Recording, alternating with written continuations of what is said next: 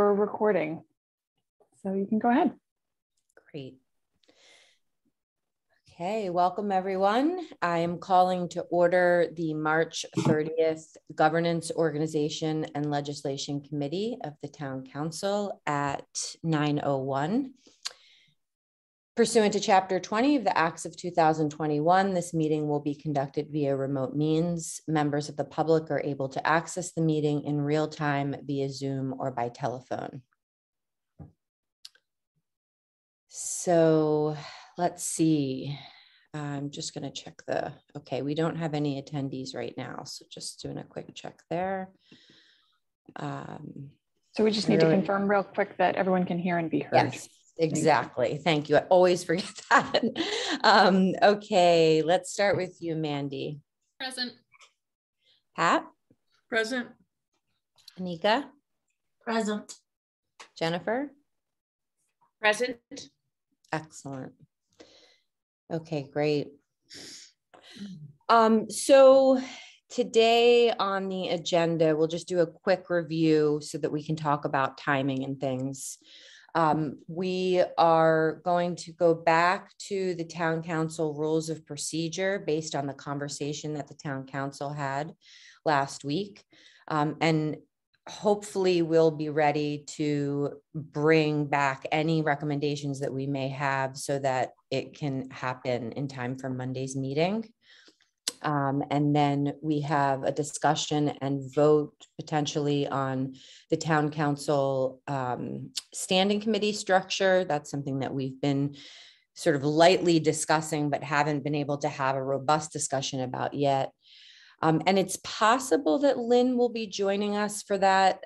She did have some input that she wanted to share on that, so I did invite her to join.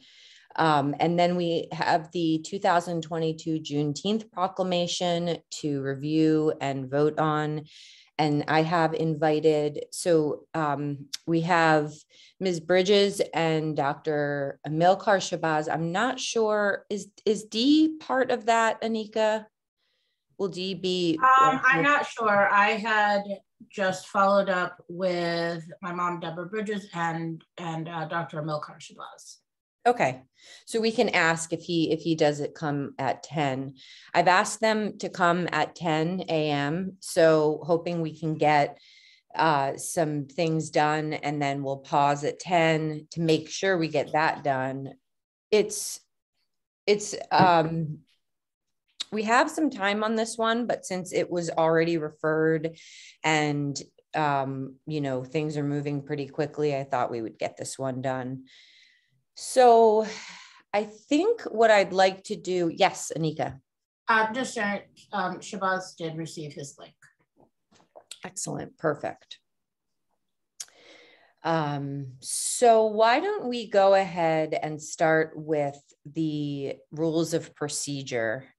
And I just went back and listened to the Town Council discussion just to sort of remind myself what the main points were.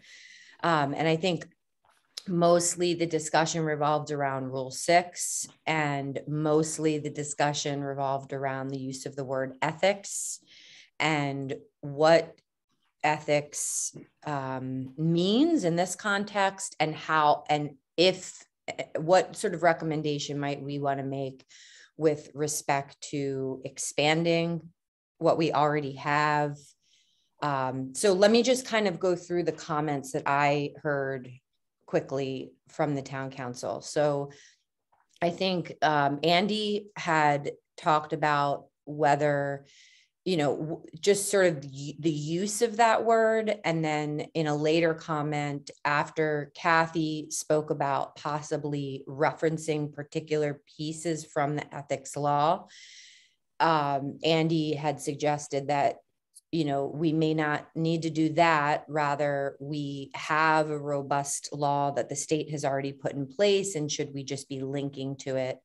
Mandy suggested that there was a place where conflict of interest was already being discussed. And so potentially that might be, although in the description, it also talked about ethics. So maybe we can find a way to expand on that particular paragraph and rename it. And Lynn, I think Lynn's suggestion was to really keep it simple and just do a link to the Mass ethics law. I'm trying to think if there was anybody else. Dorothy supported Kathy. Dorothy thought that we should include some specifics in the actual rules. So that was the overall discussion. And now I just want to open it up to members for ideas and things on this. And Mandy, do you want to bring it up, or do we want to discuss without it up? There we go. Great. Yes, Jennifer. Yeah, I just had a question. So is the concern, I don't know, that there's something that should be stated that's not in the state law? I mean, is that what you were getting, that people were concerned about?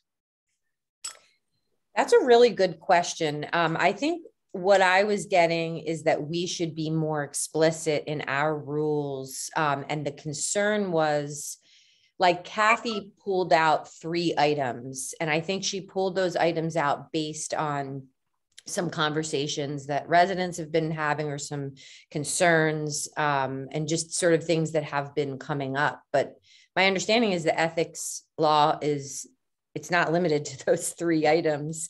And so therefore, I think the counter concern to that was, well, we don't want to just pull 3 items because that could be arbitrary. And how do you know which ones to pull? I didn't get that it was about including anything that wasn't already in the state law, but if someone else did, please speak up on that. Right, so if there isn't, then we could just probably link to the state law. Yeah, right. I mean, that does seem like the simplest solution. I'm sorry, Anika, I just spoke out. I didn't see your hand. That's fine. I'm just trying to train myself to use that raise hand button. Yeah, and I probably should too. I failed so far.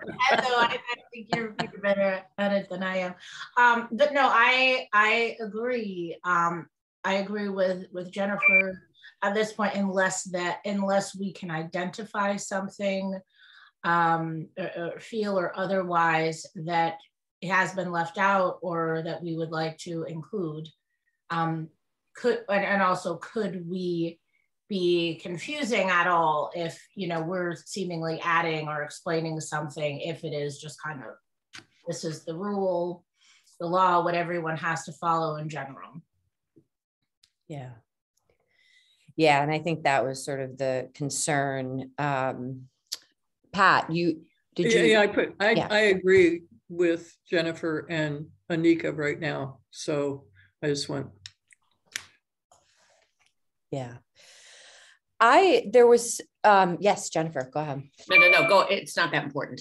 I was going to say that I thought what Mandy pointed out about 6.5 was actually, I was sort of surprised at myself for having not seen that, because I do think that what about the possibility of renaming that, but bringing that up right to the front, to the top of Rule 6, and saying that we comply, and just linking, as everybody has said, to the state ethic, so that we sort of right off the bat are talking about that. Yes, Pat.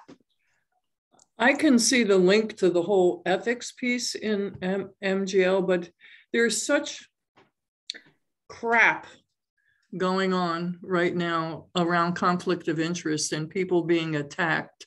Somehow or other, pulling it out and sticking it in the front is like responding to that crap in a way that I don't think we should. It is important. We all do the best job we can around conflict of interest, but I don't think it needs to be the thing at the beginning.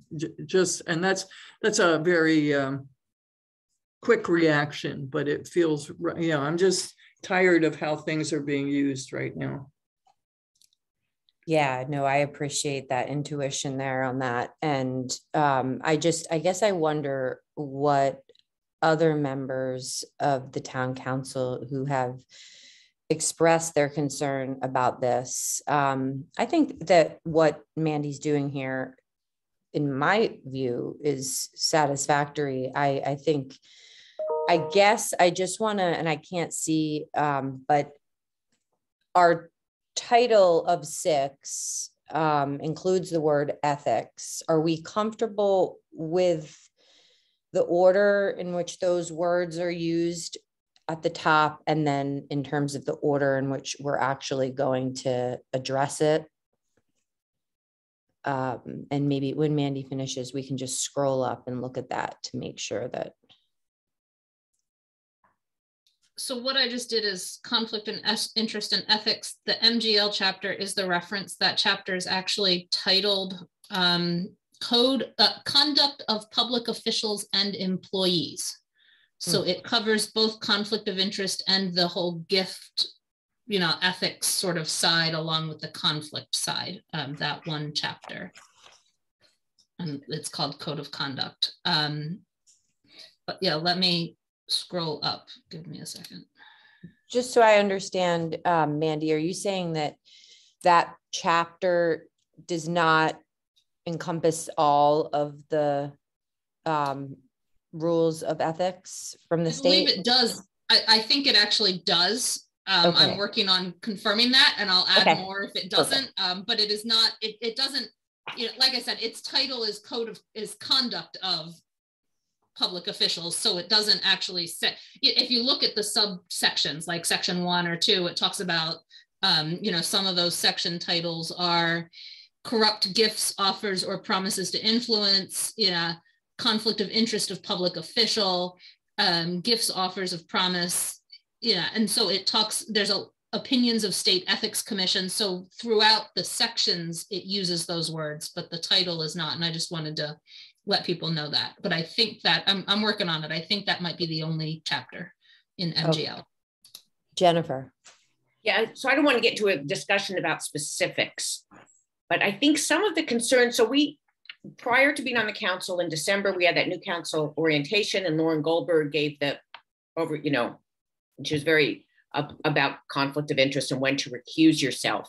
But now that we're back on the council, I wonder if sometimes we should, I don't know how to have some update. So like when Lynn's acknowledged that her husband had been one of the signatories to the letter for the pickleball, I can see where someone wouldn't know they should say that.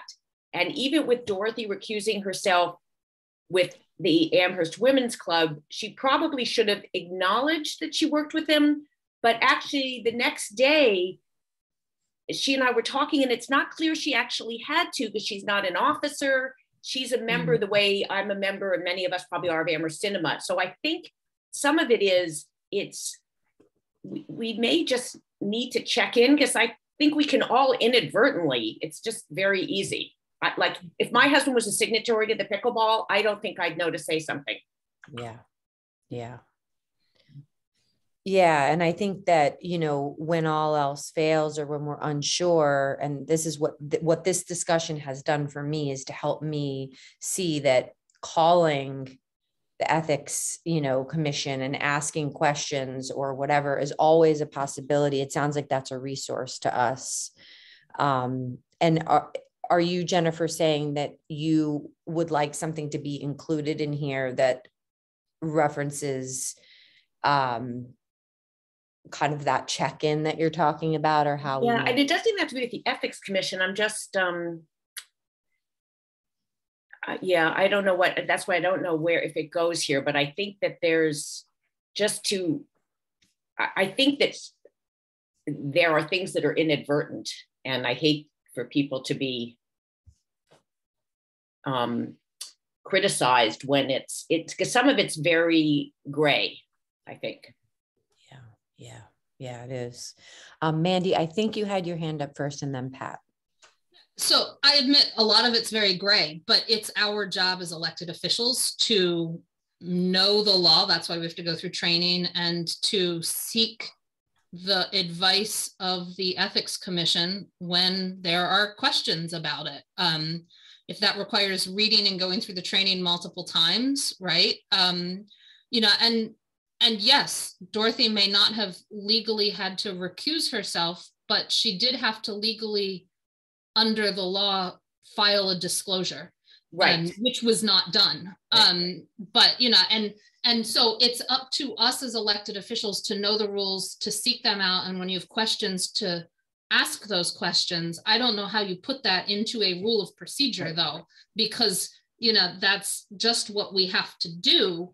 And it, as I will say to anyone, it is up to the individual person, as Attorney Goldberg will say, it's their job to do it. And it's their choice on whether it's an actual recusal need or not, right? And then it's, or just a disclosure where you can make a choice, where you can make a decision uninfluenced by that association, and no one else can say in terms of that, if there's not an actual conflict, that you have to recuse yourself if there's not an actual conflict. But if there is, there can be repercussions. And right. So you need to make the right choice if there is an actual conflict, because if you don't, there can be repercussions. If there's not an actual conflict, no one can say, well, you didn't have a conflict, but you still should have, and I can get stuff. But, you know, how to put that in the rules, I think we just reference the section. You know, I think that's what we do, and it's our jobs. You know, when you're a state employee, even if you're not elected, it's your job to know and to ask the questions when need be. And, you know, we can, as officials, counsel, you know, mention when we see something going on, say, hey, know your rules.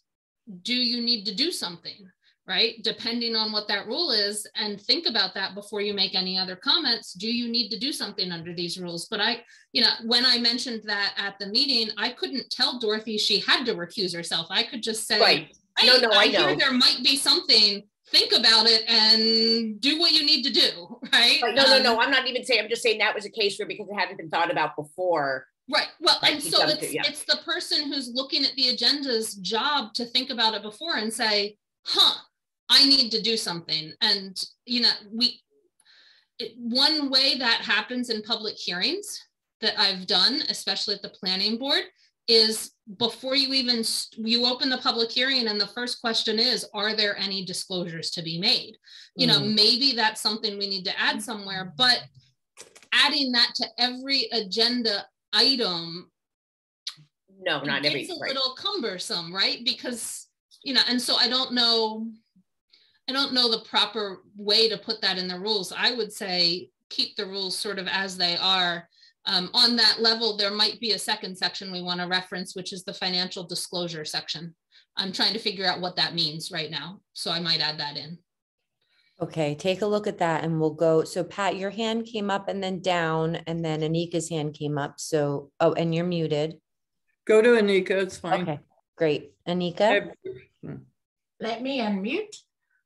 So I agree with both Mandy and Pat. I feel like it is, you know, we heard, I believe it was in our orientation, basically, if anything, you know, if it looks, walks, smells like a duck, you know, so I think that if, you know, for instance, if we're looking at something like if it could be reasonably perceived that there could be a conflict of interest, you file a report, you look into it. And if we're kind of looking at, all right, if you have a community member that sells red shirts and, you know, is up for, you know, whichever, something that's going on with town council, and you're wearing a red shirt too, I mean, you might want to say something. But I do think that it would be our responsibility to, you know, file what we need to file. And also, but, you know, to, you know, support each other as well, and just ask questions, because I can see how with, you know, to Jennifer's point, you might not think, oh, someone supported the pickleball, you know, could this be perceived in a certain way, but maybe just like refreshers of looking at your membership and, you know, what committees you're on, which this, and just kind of, you know, looking at them double time, is there something? But you know, and then, so the last question would be, you know, if you're filing everything that you need to file, you know, you're following due procedure, then, you know, making sure that, I think, especially for public, that they know where to go to access that information, you know, and then, you know, proceed accordingly. That's it. Anika, can I just ask you a follow-up? When you say, so the public knows where to go, can you just say a little bit more on that one?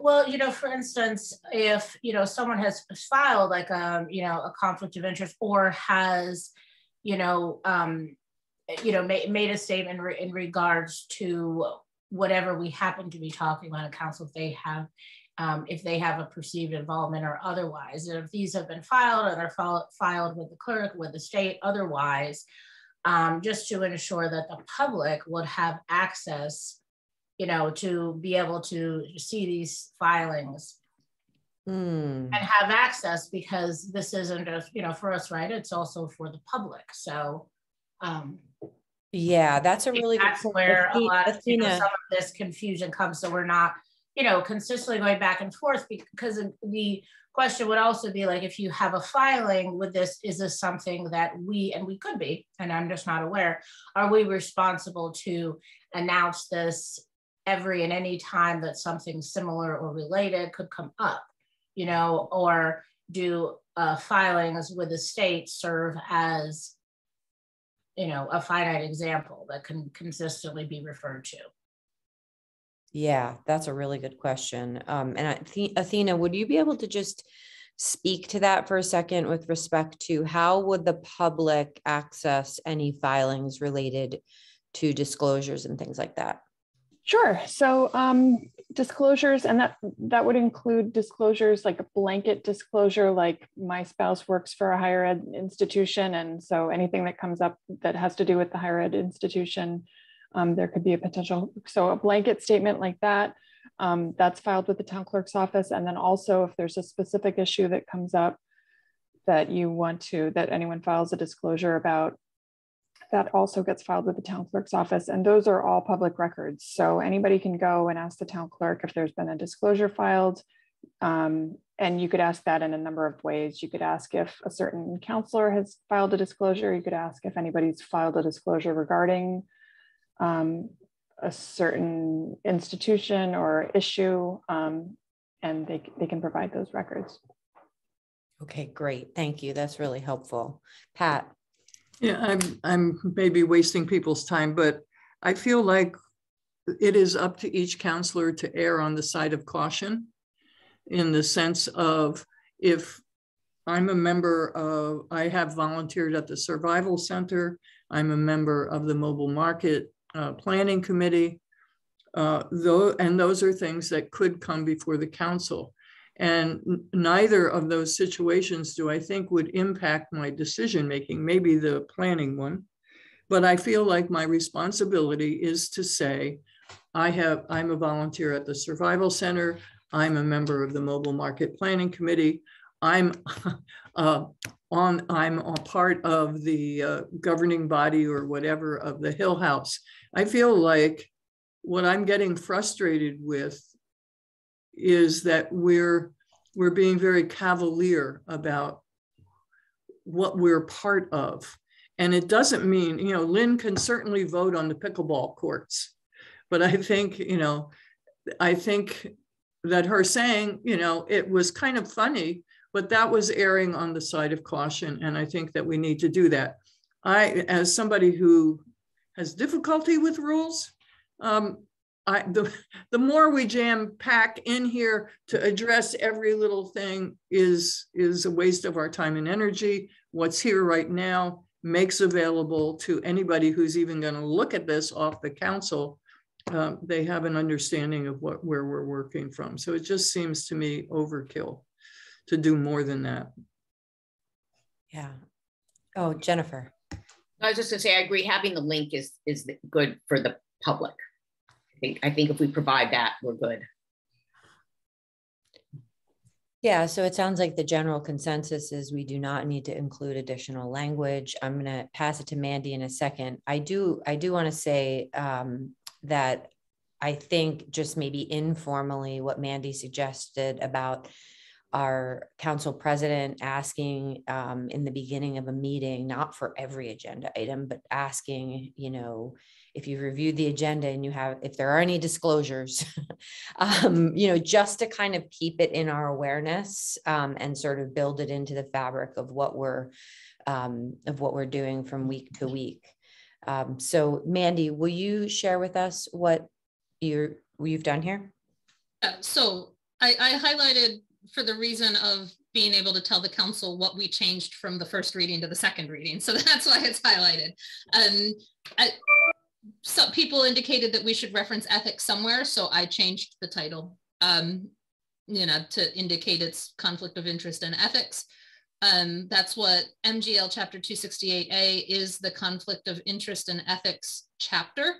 268B is the financial disclosure chapter. That looks like it's basically the stuff we have to do campaign finance wise. I'm not sure. I tried to review it somewhat quickly, but the state page on Massachusetts laws about ethics at mass.gov references both MGL 268A conflict of interest law and 268B financial disclosure law. So I thought I'd just list both of them. As you saw, because you could probably see my screen as I was editing stuff, I put the hyperlinks into each of those. So they will be, if accepted, they will be just like this charter where there is a hyperlink to that section of the charter on the page, or other MGLs where they go to that reference in the state laws, so that they will take you to the legal law, not the website regarding ethics. There's a difference there. These will take you to the law, not the sort of website that says, here's what you can do, or here's your ask a question type thing, the informational website. It's the law. So that's all that's been done. Great. And that's consistent with what we've done throughout, referencing the charter or other MGL chapters. So I think that works. And then in terms of the title of Rule 6, if we could just go back to that real quick. So we have Code of Ethics, Conduct, and Debate. Is everyone comfortable with those 3 words and the order of those words, or would we like to do something different there? Pat? Oh, Anika, I'm sorry. Anika, please. Okay, so I had my hand up right before we went to 6. I just wanted to add that I think, Andy, what you did, that's really helpful. I think in this case, it's great to, you know, point to law whenever we can, you know, so we're not caught with speculation or otherwise. I think this is a really helpful way to just point to law. Yeah, I agree. And I support those changes. And just last question, now that we're on Rule 6. So was, and excuse me if this was brought up, so was the use of the word ethics here okay? Was there issue? Did anyone have issue with that, or was it okay here? No, I didn't hear any issue. The issue was related more to, when I listened again this morning, the issue was related more to, we had the word in there, but we were only touching on one aspect of ethics.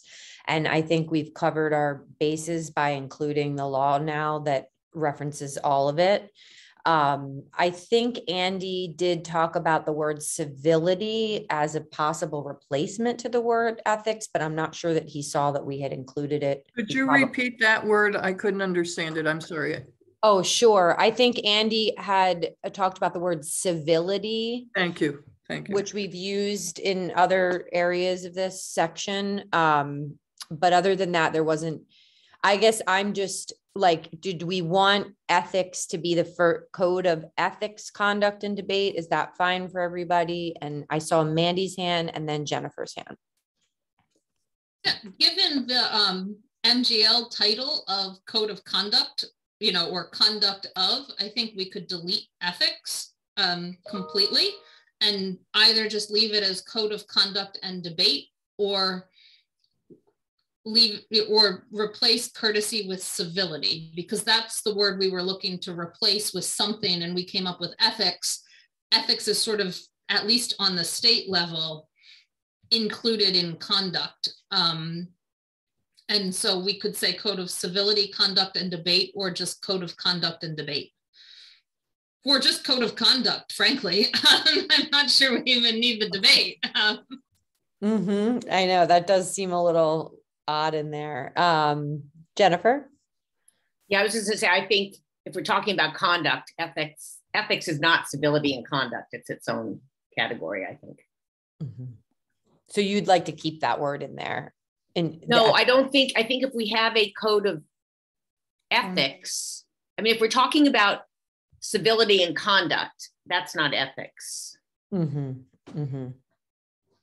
So if we go, because we do have ethics further down.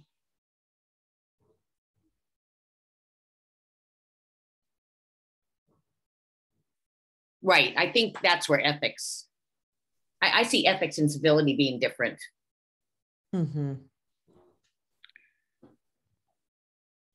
This is the, I'm sorry. Pat.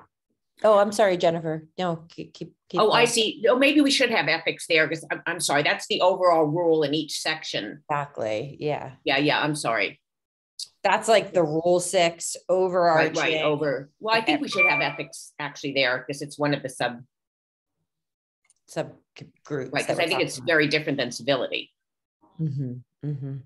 I think what Mandy was saying, if I understood correctly, is that the state puts ethics under conduct.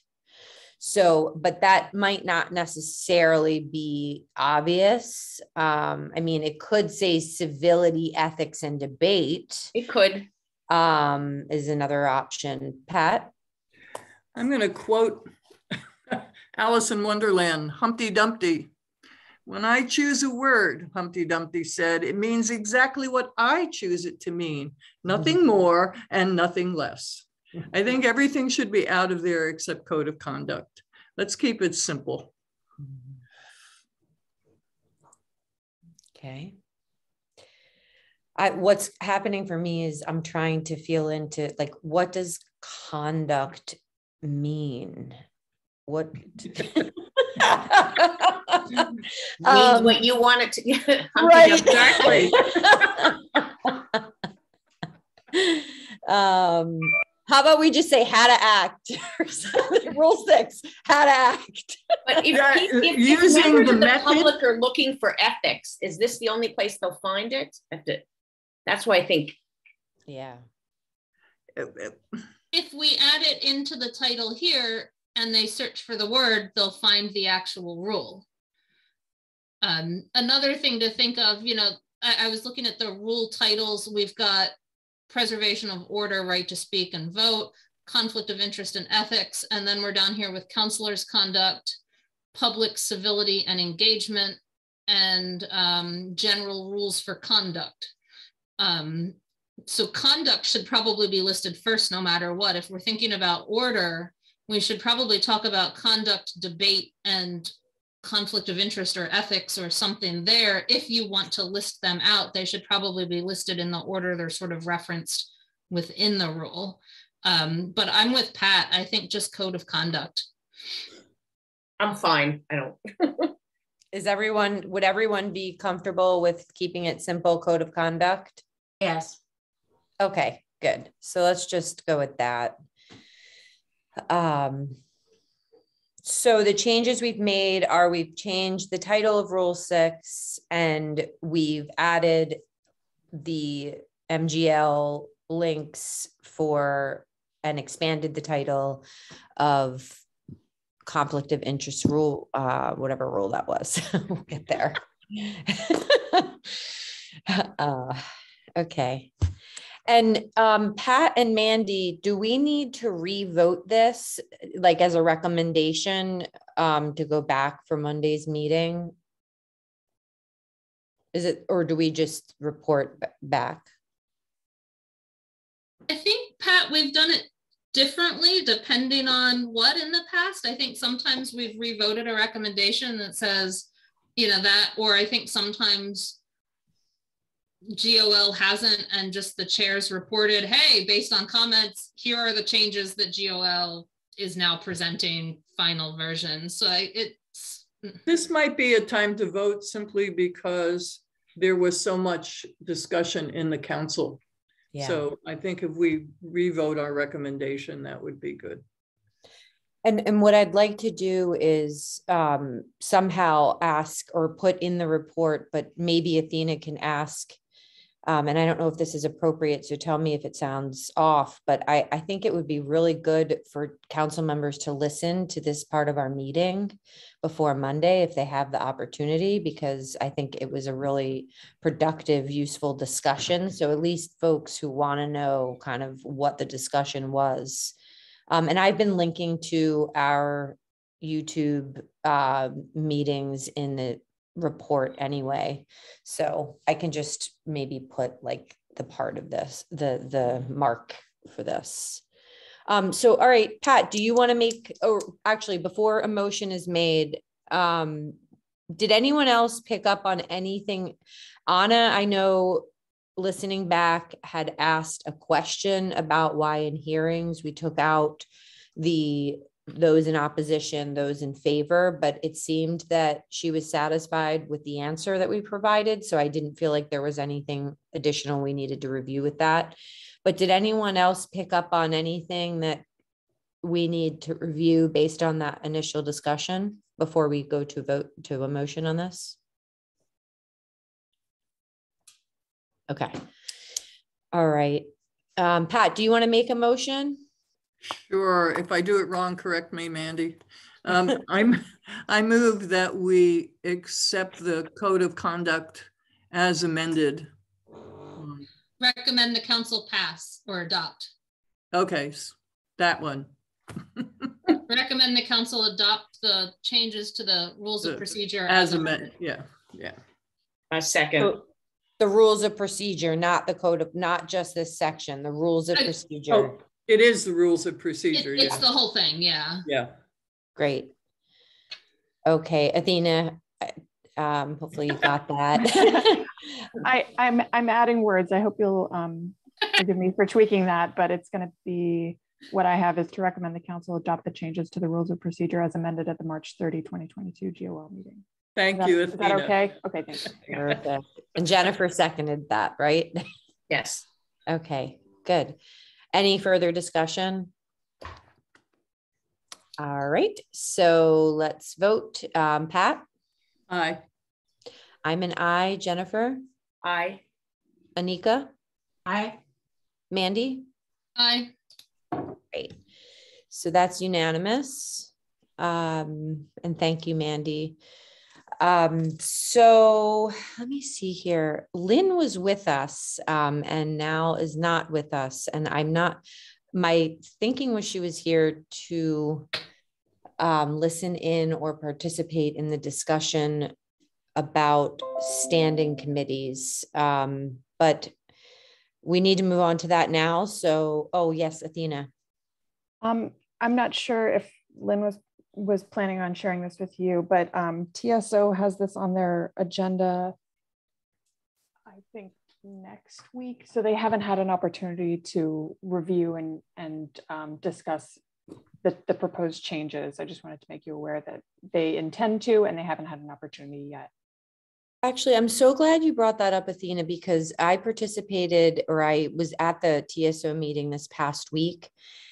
And I heard Dorothy say that there was a referral to her from GOL with respect to this matter. And I didn't refer it to her. I think she meant that as in she was, you were looking for feedback from her, and rather than the way we normally use the word referral.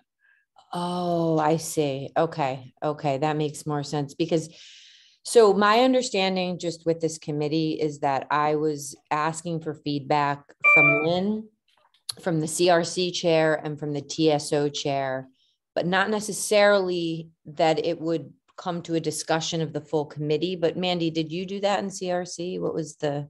So yeah, I brought it to the full committee for the committee to discuss, and then I wrote to you with what the committee's thoughts were. And I referenced it in the committee as GOL has asked CRC to have a discussion before they make any decisions or something like that. I don't think I referenced formal referral, but yeah, like I did say GOL's doing this and they want to hear from the committees it would be affected by. And so we did have a full committee discussion. It's up to the chair whether to do that or not. Clearly, Dorothy has decided to have the full committee discussion. So yeah, but it was done on that informal-ish basis of GOL asked us as a courtesy to do this. You know? Yeah. I guess Athena, were you going to say something?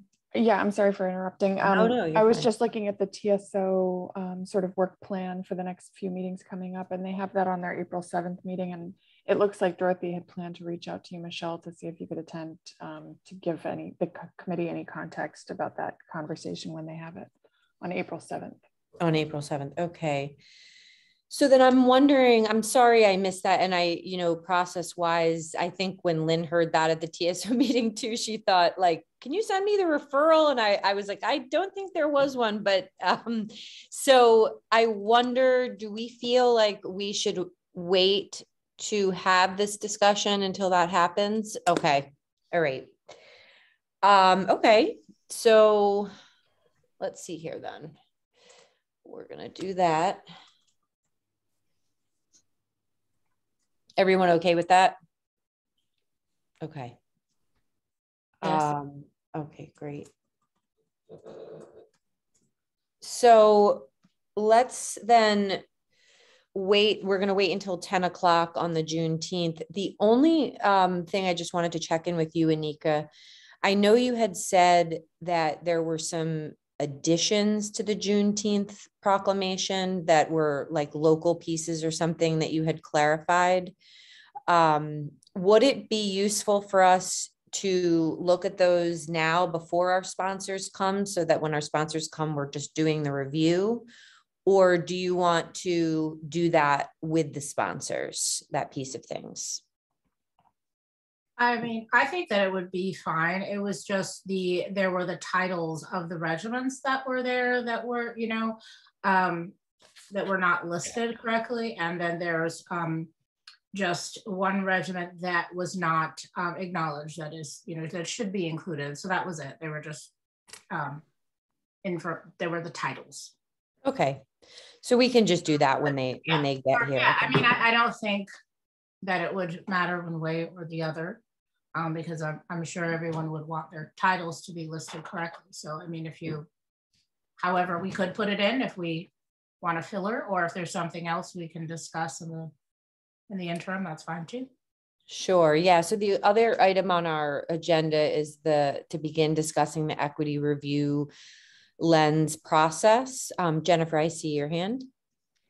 Yeah, I didn't know if I thought if we had some time, I was going to save this for items not anticipated 48 hours. So if we have a little time, it's not a big item for discussion, but a constituent actually wrote me after the— Jennifer, will you just pause for 1 second, just because I've not run into this situation before. I just want to make sure from a process perspective. So somebody help me out here. If there's an item that a counselor brings to a committee meeting that was not anticipated, that didn't have to be put on the agenda within that 48 hours. It's fine for it to come direct at the meeting. Mandy, Pat, Athena? Yes, under the section when we get to 8. So yeah, should I wait? I didn't know if you want to do it out of order if we had time. One of my suggestions was we've got 15 minutes till 10. We should maybe do items 4, 5, 6, 7, and 8 if we can get through all of that in 15 minutes, which is public comment, minutes, announcements, next agenda, items not anticipated, and then go back to Juneteenth and presentation discussion after that, because we can get all those little things done maybe. Yeah, I think that's a good idea. So Jennifer, why don't you go ahead with that item and then we'll. Okay, so it had to do with at the last council meeting where we were discussing the polling locations. And this person said, would it be more, I don't know, efficient to maybe have before the polling something, and that maybe it's not going to happen for 10 years, it goes to the full council, it goes to a committee first to sort of review it. And she even suggested to go to TSO. And so she was writing to me saying, I see you're on GOL. Is this something GOL might refer to TSO? So I didn't know if really, again, how I should get that out in the conversation. So we don't have to discuss it now. I just, it might be something we want to refer to TSO. We may or may not, but does that come under 48 hours not anticipated, or? Go ahead, Mandy.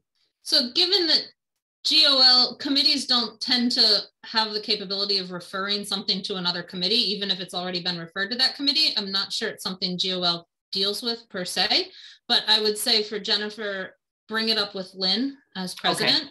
So the next time it's on, it can be part of the discussion. You know, the first time discussion was just, oh, we're going to try and vote on this, or we're going to have a first discussion and all. And maybe part of that discussion needs to be, should this be referred, especially given all of the different concerns, right? You know, maybe it's best to refer it instead of keep bringing it back. Bring it to the council. So I would talk to Lynn about something like that in terms of getting a formal referral somewhere, maybe, or at least bringing it up at discussion. Okay. And Lynn might send it back to GOL, but it would be Lynn, right? Okay, thank you. And could there be clarification? Why would GOL, so this constituent came to you as a member of GOL on polling location? She thought maybe it should go to TSO. Okay.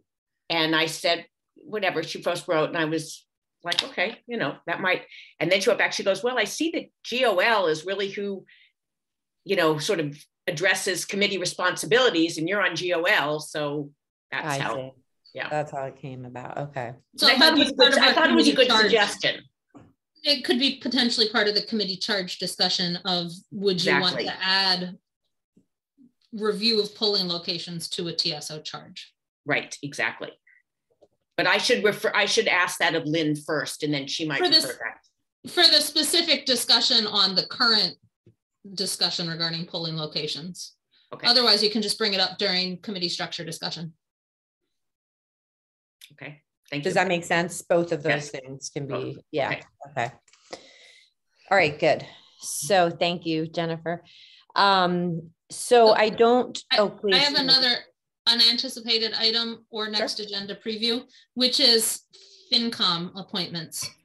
We need to get started on that. And the first thing that should show up on the agenda is the review of the bulletin board notice.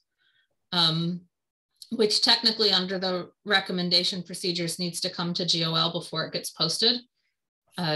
So it should show up on the next agenda because we don't have a lot of time. Depending on, there's just not a lot of time because that bulletin board notice needs posted for 2 weeks before we can determine a sufficiency of an applicant pool. So if we don't post it till April 13th, we can't declare the pool sufficient until the end of April. So it really does need to be on the next agenda. Okay. Unless we're taking it up under unanticipated items, but. Okay. And just to make sure I'm clear, because the finance committee is full. So what you're saying is that GOL's job is to make sure or to declare. So there is at least one impending vacancy. So the resident members are appointed for 1 or 2 years and they're staggered terms. So every year there's at least one impending vacancy. And so GOL's role is to recommend an appointment, whether that be a reappointment of someone currently on who wants to continue or someone new if they don't want to continue. There is a term expiring June 30. And our goal should be to make a recommendation on who to appoint starting July 1. In June, so that there is no empty space there. Got it. And so what is the actual agenda item called for the 13th? Recommendations to finance committee resident members, or recommendations of appointments to finance committee resident members. And then I always list what part of that I'm doing, which would be bulletin board notice. Bulletin board. Okay, I'm going to look back at previous with George. George feel free to chat because I'm the chair. CRC does the other two that the council does. So, okay, helpful. Thank you. I can walk you through that George also left a nice timeline too in SharePoint, so we can help walk you through what all needs to be done and when. Okay, excellent. Pat, did you have your hand up? I did, but I don't need to speak now. Okay. So just kind of continuing then for the next agenda, just so that you know what I had in mind, and then taking these things into consideration. So let me just look here. So we'll be coming back by that point to the standing committee structure, as long as TSO has that conversation at their next meeting. We'll deal with the impending vacancy on the finance committee thing that Mandy just brought up. We are set to review, we'll hopefully be set to review the plant resolution that we receive emails about pretty frequently. Hopefully the sponsors will be ready for that, and I have invited the community sponsors to that meeting. And then let me see, by April 25th, we need the Jewish American Heritage Proclamation, but because, so yeah, our next agenda is there's gonna be a lot to it then. We'll have to do the plant, we'll have to do the Jewish American Heritage Month proclamation. Does anybody have an update on that? I know, Jennifer, were you kind of involved with that with Dorothy Pam, or? I will follow up with her. She was really taking the lead on that. Okay, that would be great. Yeah. Are there any other items that people thought would be on the agenda for our next meeting, other than what we just discussed? Okay. All right. So let's adopt, it's 9:52. Let's adopt the March, let's adopt the March 9th meeting minutes. Mandy, would you bring those up?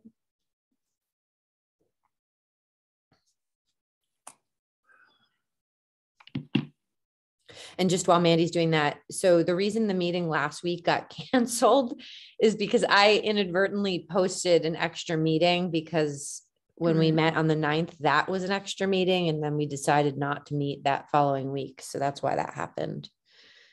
All right. So yes, Pat. Can I make a suggestion? I always read the minutes in advance of the meeting, and I'm hoping that other people are doing that as well, so we're not reading and checking the minutes. That this I would like to see. I'm being cranky because it's so early in the morning. I'd like to see this sort of be an automatic thing, and that unless somebody has read it and they see something that needs changing or addressing, it should be pretty simple to, make the motion to accept the minutes as written or as amended if there is an amendment. It just would speed things up a little bit, I think. Sure. Yeah, I think that's definitely sounds more efficient if we can, so maybe if you haven't had a chance to review it and we get to that point, just say that you need a minute to review it, but otherwise we'll assume that everybody has reviewed it. So are there any amendments?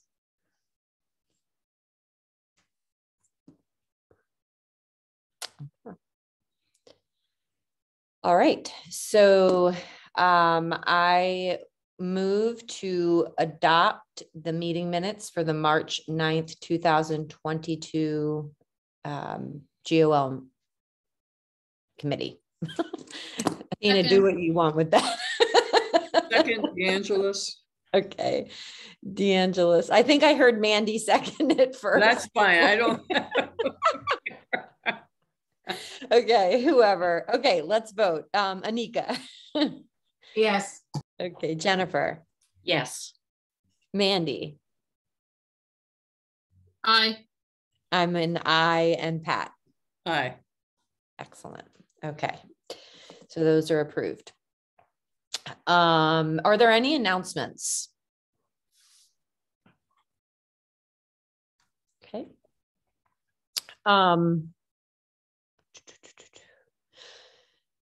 Let's see. What falls under an announcement? What's a what's a proper announcement for GOL? I am working on not saying that I'm really old, because a friend called me on it in a good way. But I do have to say I really am old, and I was 76 on March 11th. That's a totally probably inappropriate announcement. But that's a great announcement. Happy belated birthday. Yeah. Happy birthday. Yes. And I'm March 6th, so we're Pisces. We have to get to, I have to write that down. Well, happy birthday to you. A lot, Pat. What did you say, Jennifer? No, I just said happy birthday to Michelle too. Yeah. Yes. Happy birthday, Michelle. How old are you? I turned 42. All right. A baby. Yeah. Mandy. Oh, Jennifer, I'm going to go to Mandy and then you, Jennifer. Yeah. Can I just stop the video for 1 minute for me? Oh, yeah. Yeah. Okay. It's okay. You want to stop your video? Can I shouldn't. Oh, never mind. Yeah. Yes. Can I do that for a second? Okay. Of course. Yes. Yeah. Thank you. Mandy. I was going to say a proper announcement. GOL almost never has announcements, but if someone wanted to make an announcement, it could be things like, oh, this coming Friday at 2:30 is the flag raising for the Child Abuse Awareness and Prevention Month proclamation that, went through our committee. But yeah, GOL doesn't really have announcements. Okay. Well, that just sort of touches actually on what I was going to announce, which is, and I don't know if it falls into an announcement, but since you said that, Mandy, so there have been some questions that have been raised around proclamation, resolutions, commemorations, who sponsors them, who brings them forward, how are they properly made available and noticed to the community, particularly when there's an event attached.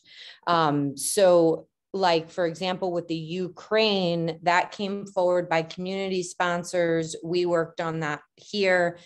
It didn't make it into the community calendar because there was a sort of a gap in the process where, because it wasn't like the Human Rights Commission, for example, that was bringing it forward, it didn't get to one of our community participation officers. So I am meeting with our community participation officers on, well, tentatively Monday, but it may be at some other point next week, just to kind of talk about those process pieces of particularly proclamations, resolutions, and commemorations. So that was my announcement.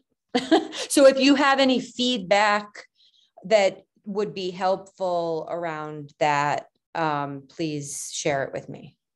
That is a proper announcement, Michelle. Okay. I didn't really make a big deal about it, but okay. All right. So it is almost 10, and I do see that looks like we have Miss Bridges in the audience. And if she could be brought in, Athena, that would be wonderful. Anika, did Dr. Shabazz say he was going to be able to join us? Let me just check. Yes, he said that he received the link. Okay. All right. Welcome, Miss Bridges. Nice to see you. Very nice to see you. We're just waiting a moment to see if Dr. Shabazz is going to be joining us. So since it's not quite 10, but maybe what we can do, Mandy, is, telepathically communicating here. So I need to know the full list of sponsors. Yes. Okay. So I want to make sure that I don't miss anybody on this. So hang on 1 second. And so I can refer to my email.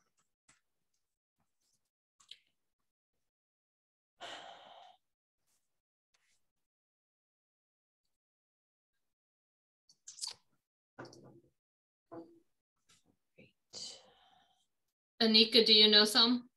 Well, I just have a little correction. So Deborah is Debora, no H. Sorry about that, Deborah. That's all right. She caught it first. So we have a lot of sponsors on this, no surprise here. So we have Lynn, Dorothy,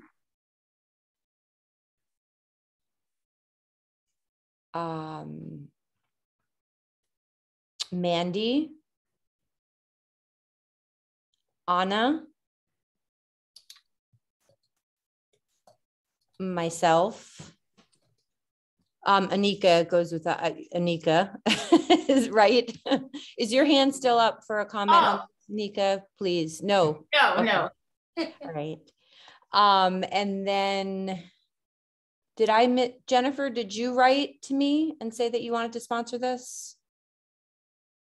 Well, I'm sorry. I think I responded to Lynn that I did.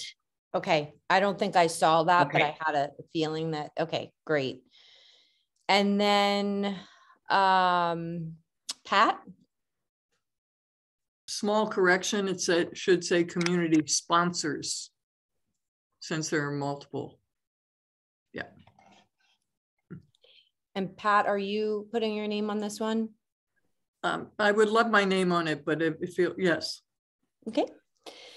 All right. So I think that covers it all. Just reviewing one more time. 8. Yeah. It's already passed. There are What's 8 that? sponsors. There are 8 council sponsors. It's passed. No Yeah, surprise. exactly. So Dr. Shabazz is not here yet, but Anika, I'm going to hand this over to you to bring those changes, please, that you had talked about earlier. Okay, and if my mom could correct me if I get this wrong, because she is the voice for this. So and I don't mean to be the person to bring us down to the end, but I think I have to, because this is where, okay. So if I'm not mistaken, the correct title is the 54th Massachusetts Volunteer Infantry Regiment. Correct. And that would also be the same for the 55th.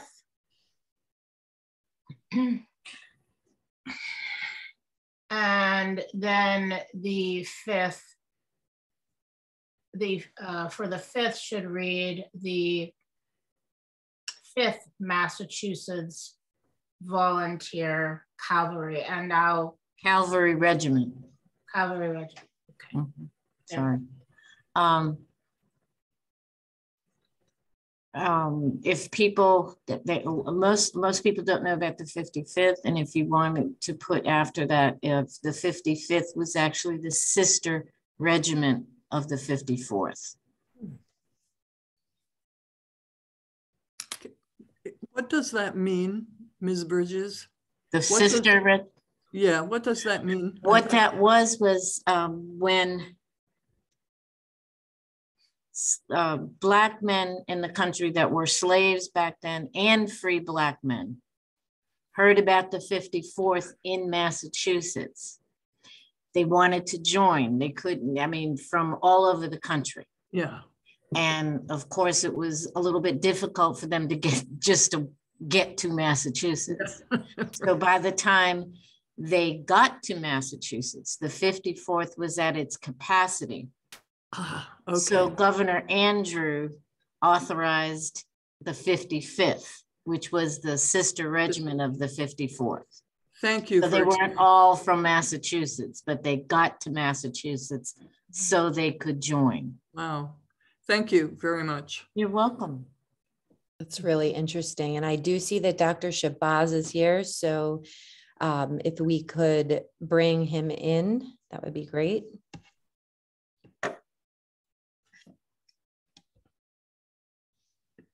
And while we're doing that, I'll talk about some of the changes you'll see, which are, I'll talk about the more substantive ones later, but the ands, the semicolons, all of that, I went through and made the changes to the capitalizations and all. Something like an and where here. it's crossed out of the Massachusetts. Yeah, that's because it said originally 54th Regiment of the Massachusetts 5th Cavalry. Mm-hmm. So now here, I can show you what this one looks like now. So it will read, including Amherst residents Christopher John Henry, James, and Charles Thompson, who served in the 54th, 55th, and 5th. So we might need to reword that sentence. Right, because Christopher Thompson, Charles Thompson, they were in the 5th Cavalry. Oh. Okay, I see. Well, So which ones were in the 5th Cavalry? For a second. I'm going to pause for a second to, 1 second. Let me just pause. And that's good because I'd like to welcome Dr. Shabazz and also ask a question. Dr. Shabazz, can you hear us? Yes, I can. Thank you. Okay. Would you like Dr. Dimitri Shabazz to be included as a community sponsor with yourself and Ms. Bridges? Well, I was a part of the Civil War Tablets Committee. Historically, I think it would be fine. Okay, great. All right. So maybe and Dr. Shabazz, can you make sure I spelled her name right? Just would be an E after D. Okay. Like that? And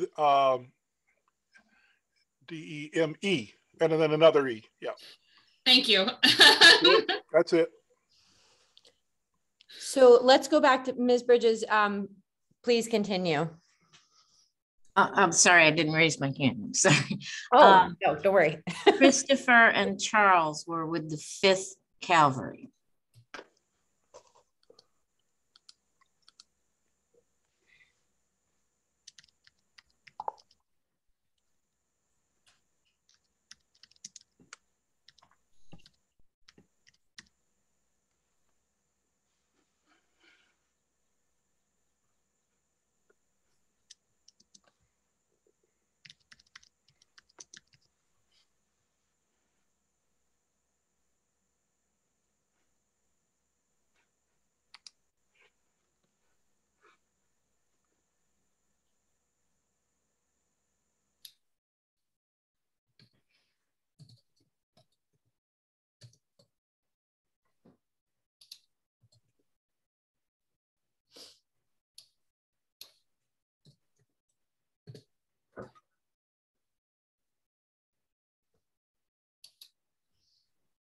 What did you just say? And they weren't the members of the 55th. What? Yeah, I'm trying to figure out how to recognize the 55th in this somehow. Do we want a separate, well, Dr. Shabazz, we're just sort of figuring out this paragraph where trying to get this more clarified and organized here. Uh-huh.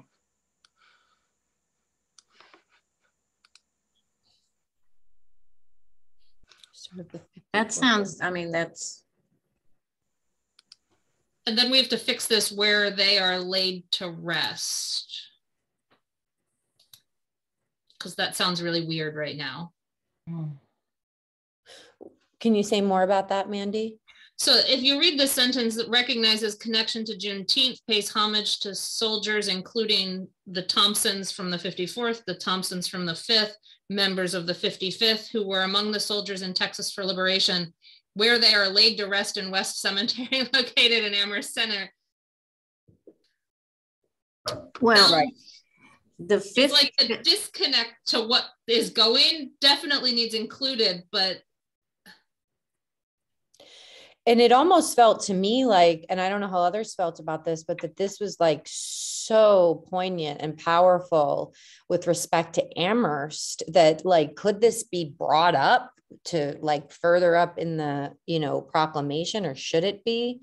Or does it feel to the sponsors like having it sort of to tie everything together is best? It just, that particular paragraph was really powerful and sort of helped. Yes, please, Sorry, Anika. Yes. sorry. And you just jump in anytime.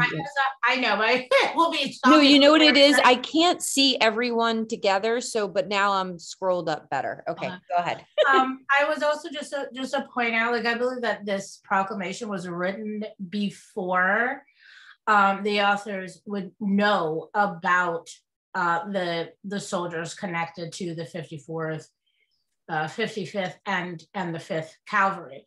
So, I mean, I agree with that, because it's, I mean, if we're talking about Juneteenth, there's our related base from Amherst, as we've moved this up for the Black History Month proclamation, is kind of like where it starts.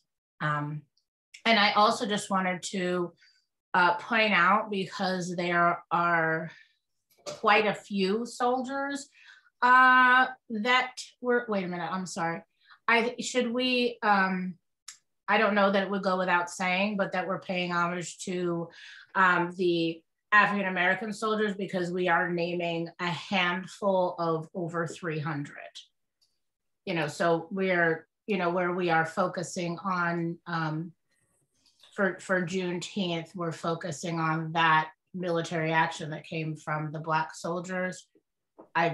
We again have over 300 from the area.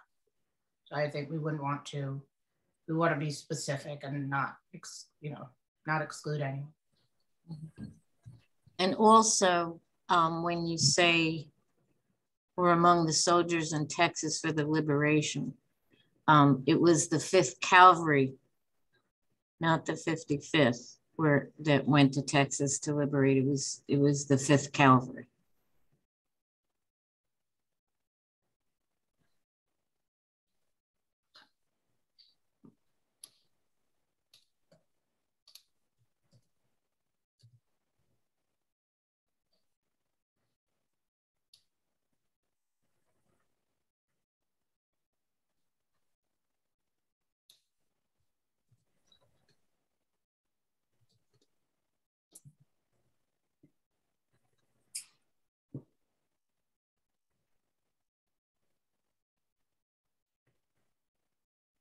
And last, I'm not sure how the other sponsors or anyone involved will see, but where it says we're among the soldiers in Texas for the liberation. I mean, I think that are we lessening the significance that, yes, this was a liberation, but that we have folks who were among the brave who went and put an end to slavery in America, at least in, title.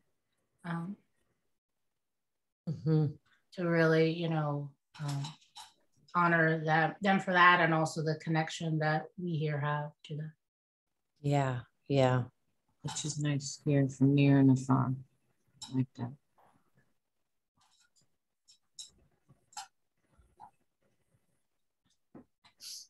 Were they all from Amherst, the 300 that you referred to? It's an Amherst area.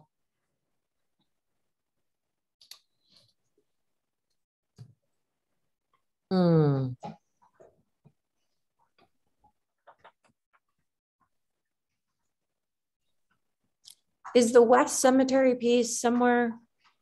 Yeah, it is. I'm working on that. Okay, yeah, that's fine. Yeah, because I was trying to move up the regiment to the top. Absolutely. So let me show some markup for a second. So we're creating these two whereases, separating them. Does this, Deborah and Dr. Shabazz, does this read good for you guys? You all? for now, and we'll get down to the West Cemetery part later, but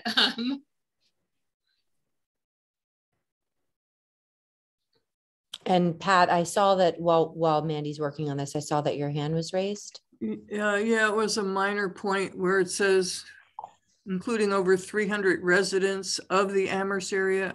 I think it should say from the Amherst area, but that's very minor. Mm-hmm.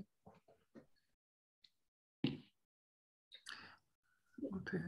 Is there a word missing there between whereas and pays homage? Or is that? Yeah. Yeah. So I do think that we should go through paragraph by paragraph once we've sort of straightened some of these pieces out, just to make sure that everything looks good. But before that, Dr. Shabazz, did you want to add anything to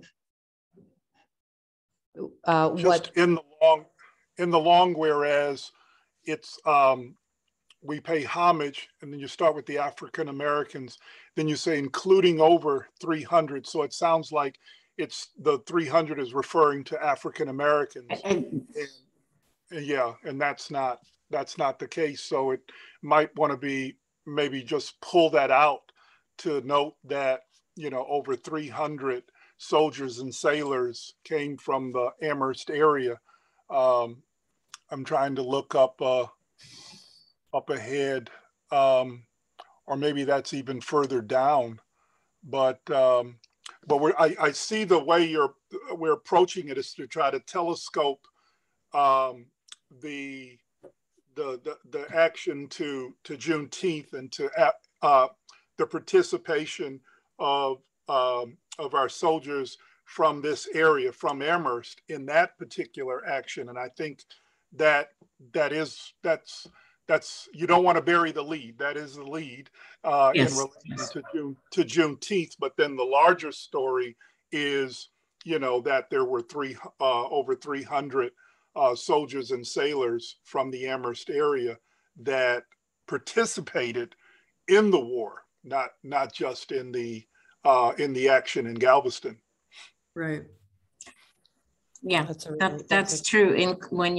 You're right, Shabazz, when it says including over 300 residents, that seems to read like that's 300 African American residents. That's not the case there. So I've attempted a change. Yeah. Let me know if that's okay to you guys. I removed the African American at the front and added it in front of the specific residents we name. Sounds good. Looks good. That's good. That works. Okay.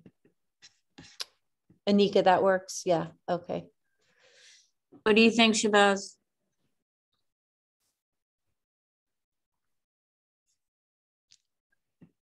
Does that work for you, Dr. Shabazz?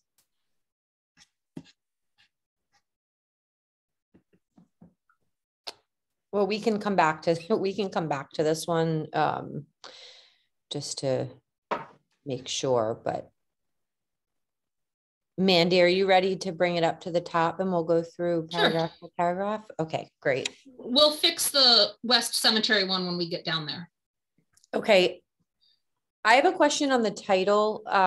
Do we generally date, like, do we each year update to say 2022? And the reason I'm asking in this case is because I think Ms. Bridges and Anika have brought forward information new from last time. And so just to kind of recognize that this is an updated version.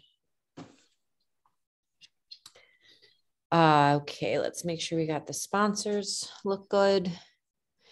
And Mandy, the Town of Amherst Human Rights Commission, that was, they were with Jennifer essentially wrote this, right? Yeah. Okay. Yeah. Okay.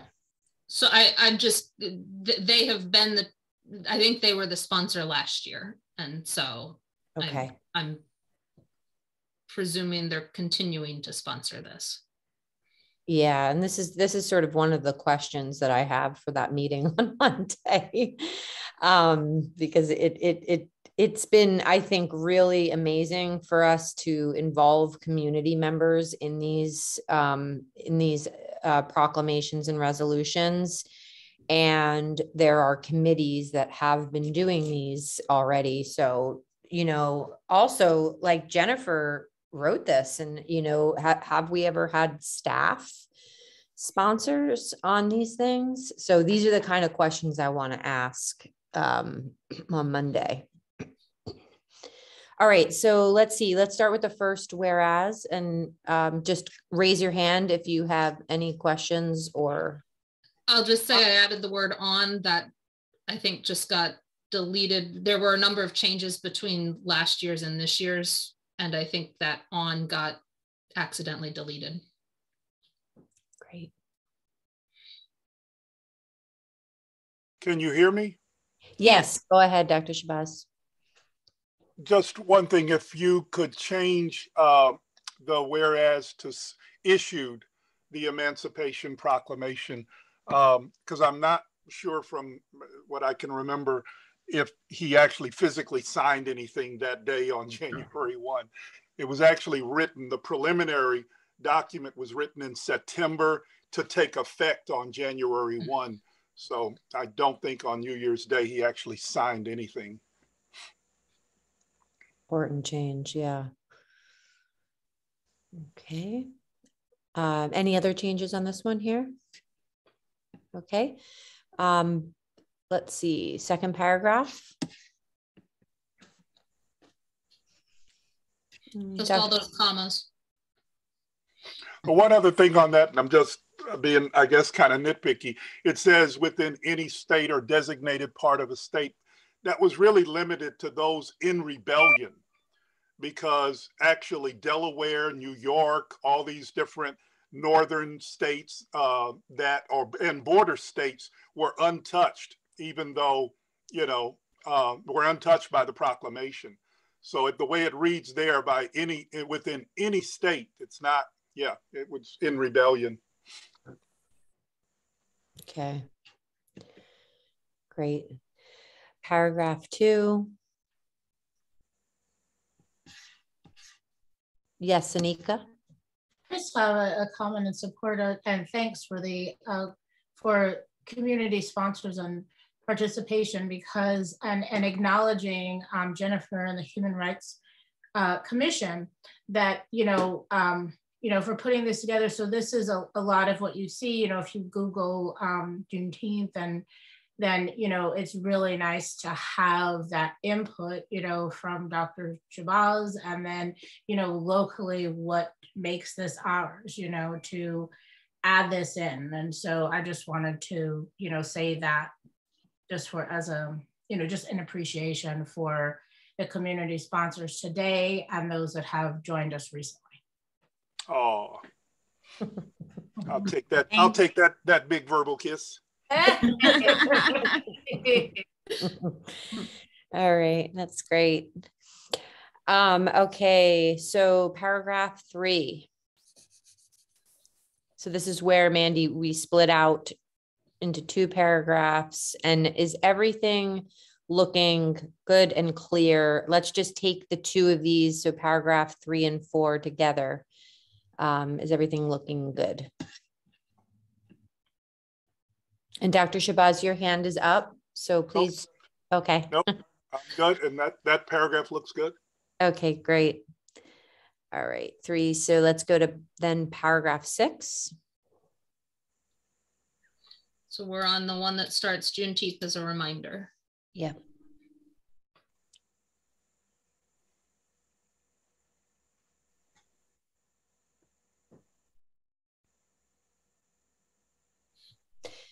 I'm curious with what Anika and the community sponsors, did this paragraph, does this resonate, and if there are any changes to that one?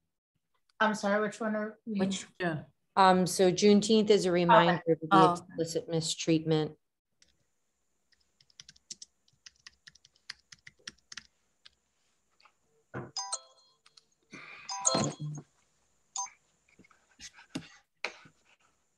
Look good?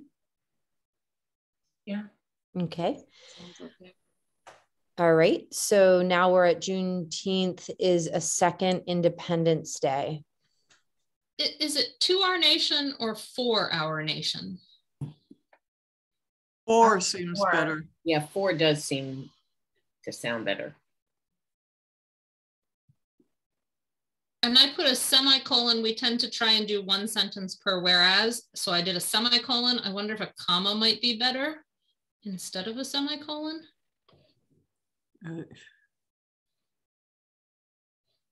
Right here. Yeah, comma. You have a dash in front of the whereas. Oh, that dash is a deletion of a space. Oh, okay. Sorry. No, that's okay. Track changes are really annoying. Really annoying. I'm looking. My eyes. Did it say influence that the? Between that and African American, influence that the? To recognize the many contributions and influence. Yeah. And Anika, I see your hand is up. Oh, okay. I didn't mean to do that. Sorry. As made to our country. So I'm just feeling really called to ask or just sort of put something out there that maybe Dr. Shabazz or Ms. Bridges or Anika would be able to respond to if you'd like.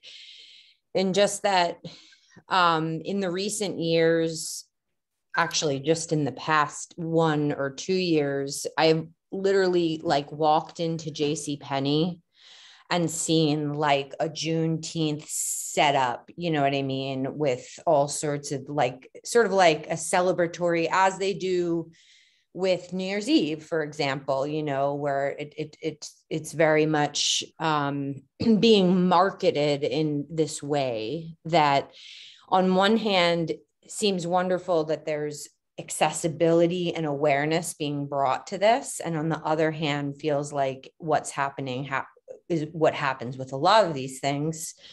So I was just sort of curious what thoughts were around like the connection between the reminder of the explicit mistreatment and then the celebration piece. And like, if there are just any thoughts about that, I would appreciate hearing them, but no pressure at all. Just if it's. Can you be a little more specific when you're talking about the question or the connection between?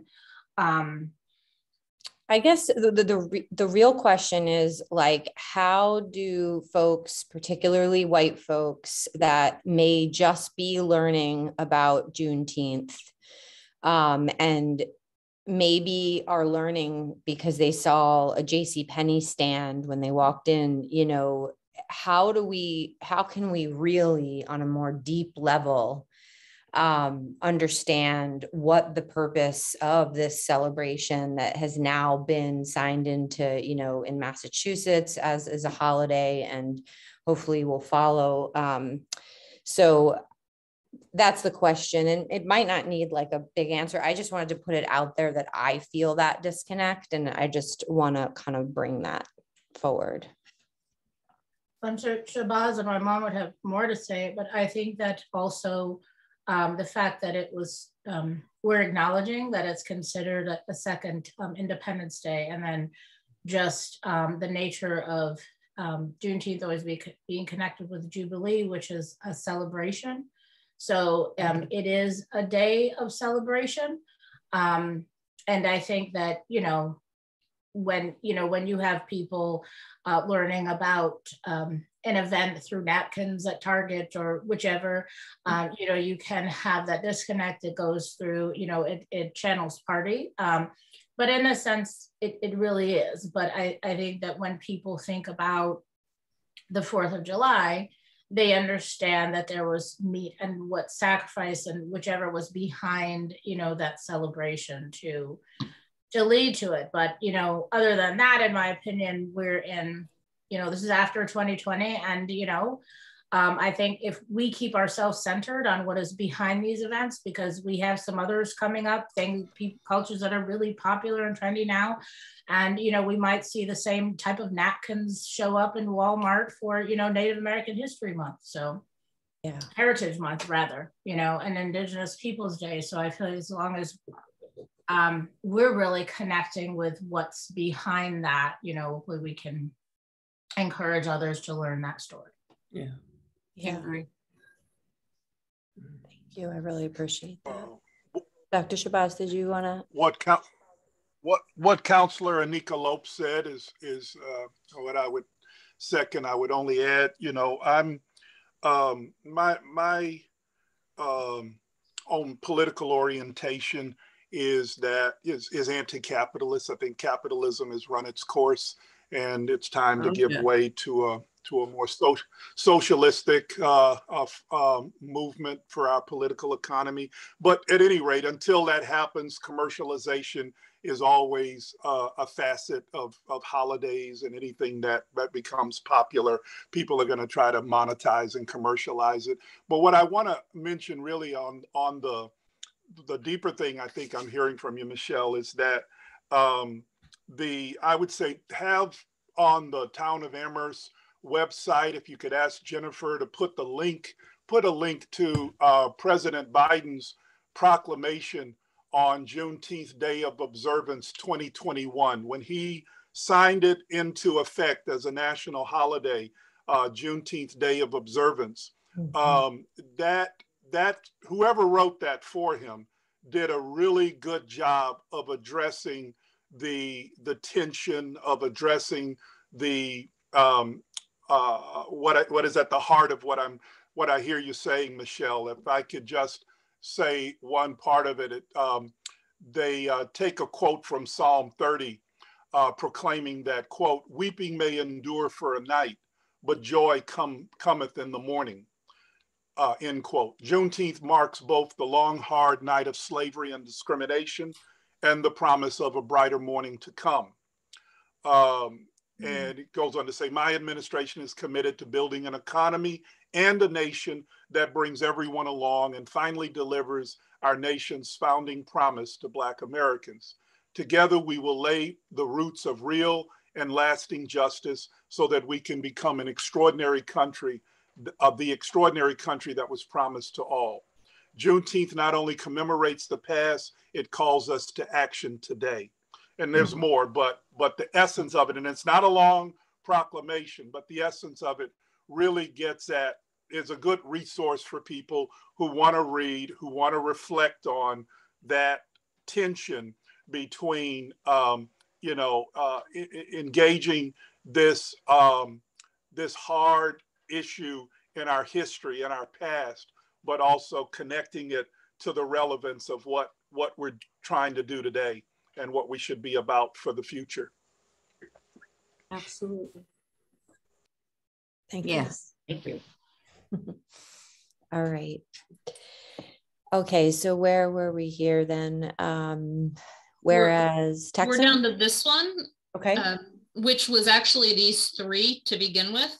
And we tried to, last year, we tried to split them up again, trying to keep one sentence per whereas. So thoughts on, this is how they were split up last year. Thoughts on whether that should continue or not, or yeah.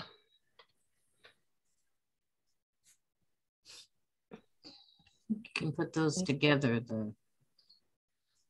The question is how to put them together in one sentence. Yeah.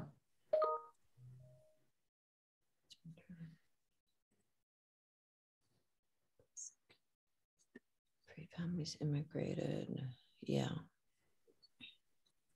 How were they originally put together? I thought the version I saw, they were just put with semicolons in between. Is that?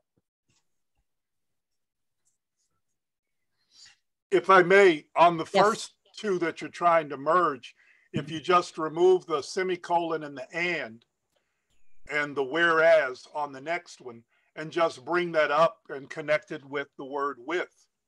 So Texans began blah, blah, blah, and historical cultural readings with some communities purchasing land for Juneteenth celebrations, such as Emancipation Park in Houston, Texas. So it just connects those two right away. Mandy, I think, so there you go. Okay. Okay. I got disconnected somehow. Sorry about that. Yeah.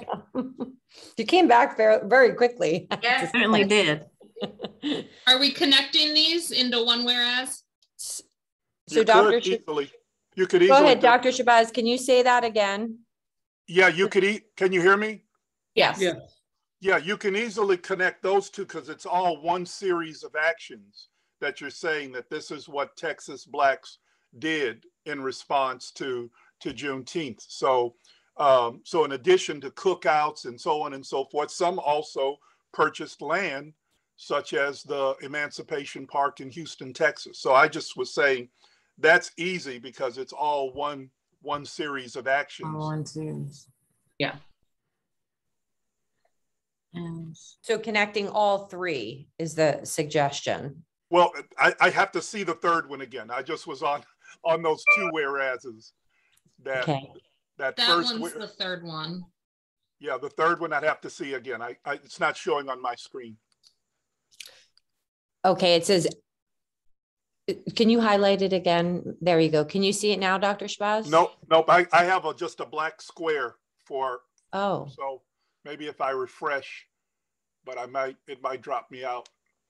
Could you take away the highlighting and just drop the sentence down, Mandy, so that the space emphasizes it?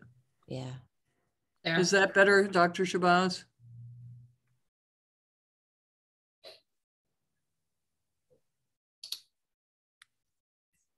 Okay, can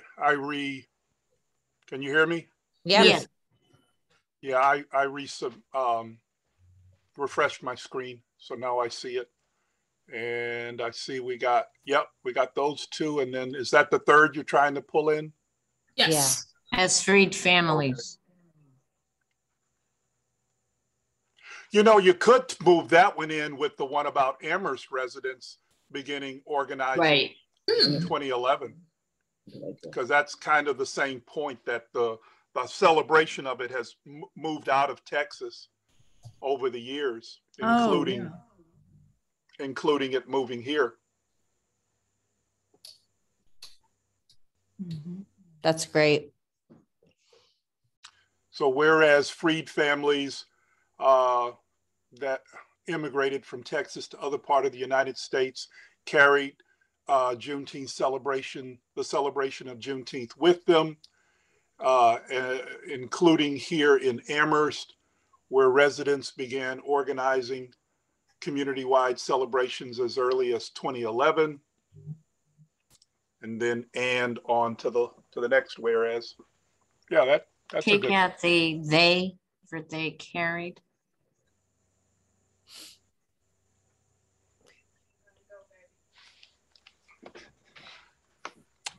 Going to be shifting to my phone. Okay. As freed families emigrated from Texas to other parts of the United States, someone said delete the they. I think it should be. I think it should be there. Yeah, he said to take it out. I'm sorry. Carry the including in Amherst, where residents began organizing community-wide Juneteenth celebrations. That's good. That's good. And that this section here was something that was in last year's proclamation that got deleted in the initial draft here, that I thought was really important to include. Yeah. And I just want to, last year, we didn't have the privilege of having Deborah Bridges or the Shabazzes here, Dr. Shabazz here. And so we tried to figure out how early it was. And I know at least Dr. Shabazz has been one of the organizers, I think from the beginning. Is 2011 the correct year? Anika, do you have some sense of that? I think that he would say yes, 2011. From my recollection, that's the year that okay. he has said. Okay. We tried to do our research as best we could last year. So. I wasn't sure. I feel like that number is ingrained in my head. Okay. Okay. Good. Well, that one looks good. So let's go down to whereas supported by.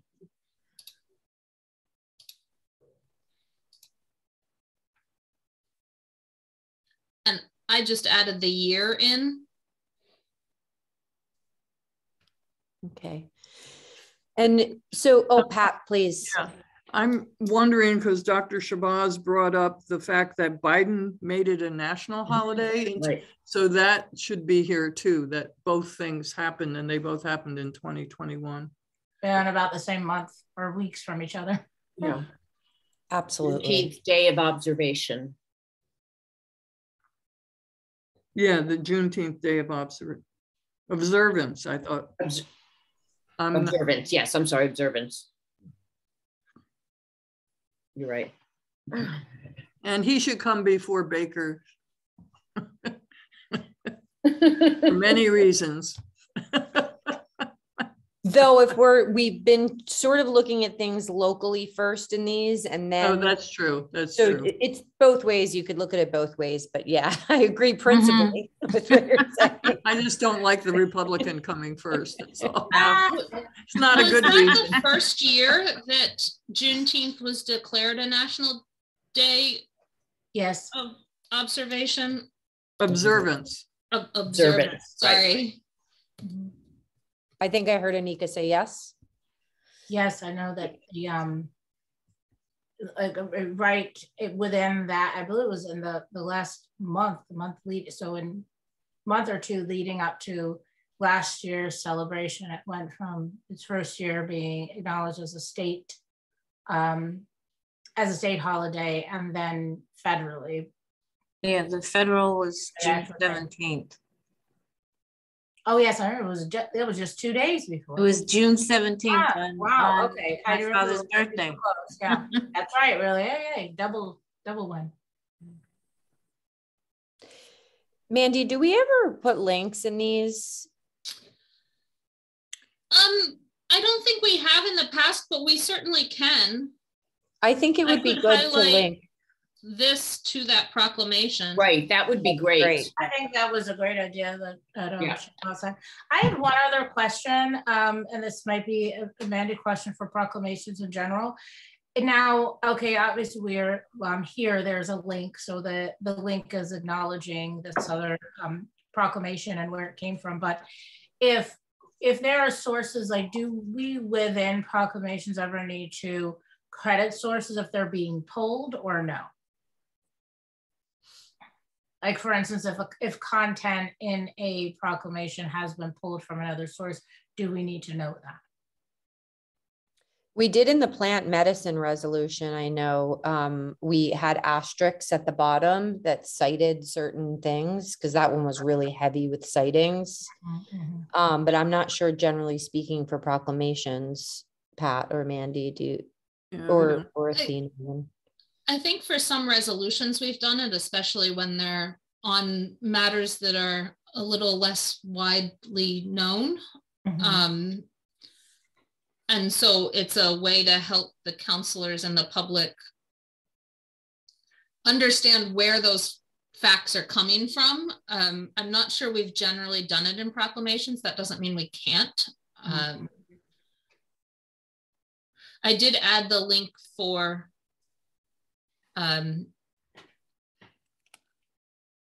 this part. It should have a hyperlink to it now. And was there something, Anika, that you felt like you wanted to cite a source for this? No, just in general. I was just saying, just like for consistency, if it's something that we do. Yeah. If information, say, has been pulled. Yeah. And so we need to fix this last whereas, because it's where we would leave the West Cemetery item, because we moved the other half up of that whereas.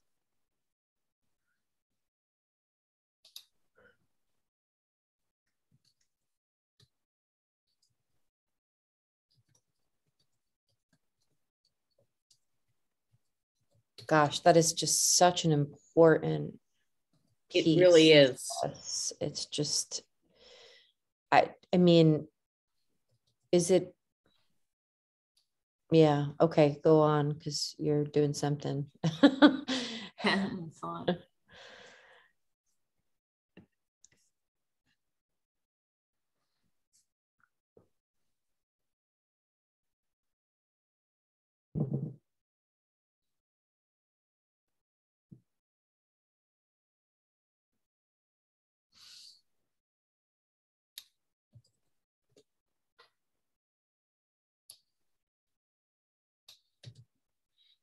There's an attempt.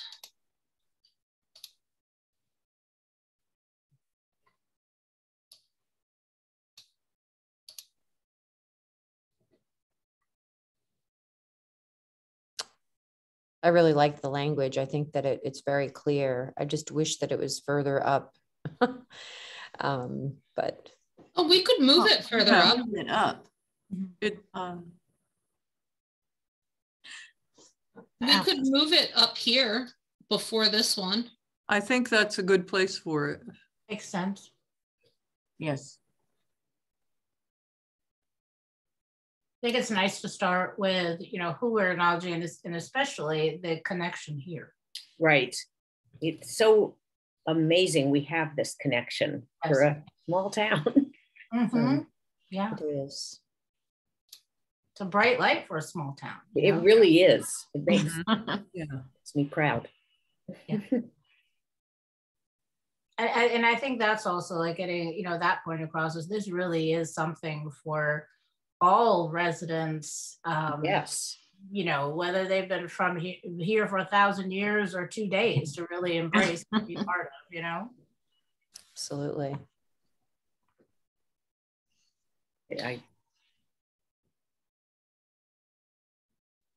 Is that acceptable wording?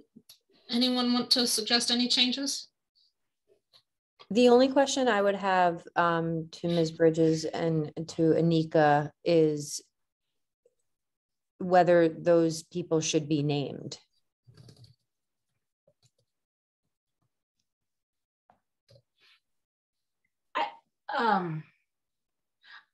I mean, my question, I thought I could go either way, give it to my mom. I think this is a great way to also call attention and honor the West Cemetery. But I do think that if you call any specific names, you would need to say among others. Because there are a lot of unmarked graves, there are other folks who are on the tablets, and this is kind of where you separate names from tablets to the actual people and their stories, so. Yeah. So you would be more comfortable just leaving it without the names, or would you like to add the names that we know and then say among others? I mean, I think that it could, be nice but not too repetitive, because it does connect them, to where they actually are, and just the significance of the West Cemetery in general, which, a lot of people are not even aware of it. I was just having a conversation about this the other day, and a lot of people just assumed that we were talking about Wildwood or, something, as opposed to like one of the most historic cemeteries that's in the center of our town. So I think that it's nice to connect that, but I think it would be important to say, among others, because, we're definitely leaving people out. Yeah.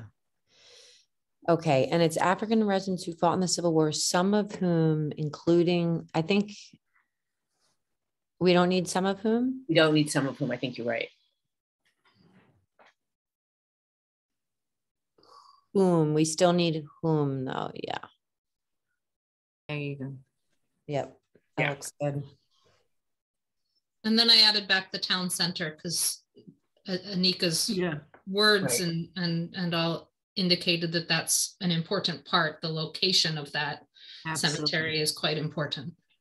Did we lose Shabazz? Is Shabazz still here? You know what?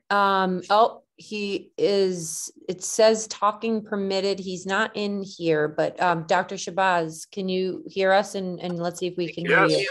Yes, Oh, I we can hear hear you. everything. So my question is for both you and my mom. I feel so casual over here. So I know that we're linking the Thompsons, and they are, you know, all of these folks really are connected and lineage, but and forgive me if I'm wrong, but should we list Henry Jackson, his name at all? I mean, should his name specifically be included, or are we opening up a can of worms where we're going to have a whole other list of names as well? No, I'll speak to that to say I'll have to think a minute more on Henry Jackson, but I know Jarvis Jackson is kind of curiously not missing here. He's one that died. He's one that died in Texas, in Brazoria along the river. So he was at Galveston, and then he was part of a detachment that branched out after that.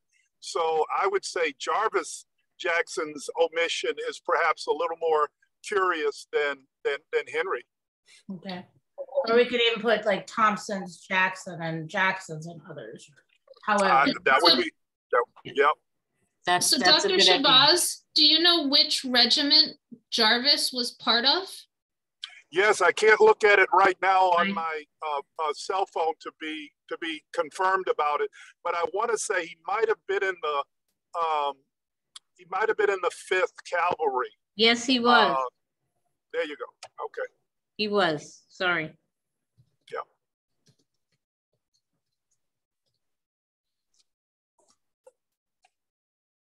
And then there's this other guy, Sanford, who's actually on the mural that, you know, that looks out onto the cemetery. And Sanford, you know, died there as well. There's the son of the Amherst College president that served. So you're right. If we start getting into names, too many name dropping, reclamation, I mean, we could swell this proclamation up considerably, folks. We are missing important folks. Yeah, that's why it's important. I would recommend anyone who has not been to see this, to see the Civil War tablet exhibit go, because this year you will see all of the names celebrated, Amherst College president, you will see them all. And hopefully we move towards some sort, you know, a document and permanent space where all of this information can be seen all the time. Whether Jones Library or somewhere else. Yeah. Yes. One day it will happen. Yes, it will. It will. Should we say and others then in the paragraph that we're talking about? Do we need to say and others? So in Absolutely. This one, we have the and others. Yes, but in the one above that, yeah, should we in this one say and others? Bless you. God bless you. To keep it consistent, you know. Yeah. Yeah. I think. Yes. And Anika, has it ever been discussed when this was being worked on previously to include anything about the tablet? Have the tablets ever been put into this or thought about being put into this proclamation? Well, I'm seeing here that some of this is actually from the pieces of it are from the announcement from last year's Juneteenth celebration. And I think that's where, you know, the folks were added in. And I'm not sure if it is appropriate for us or how we do this. Maybe there is something that we could do for GOL, as we see, you know, many other folks will do things and around like say their names, you know. So I don't know if there's a way that we could move and towards like if we were talking about, I mean, because there's a number of them for the African-American soldiers, but there's not that many. I just feel like for probably a proclamation for a paragraph, that would be a lot, but I don't know if it would be appropriate that we also like attach for that reading, whether we have community members, youth, whomever, if we actually have all of these names listed and have people say their names, like, you know, so we have, you know, so we're honoring everyone. Yeah.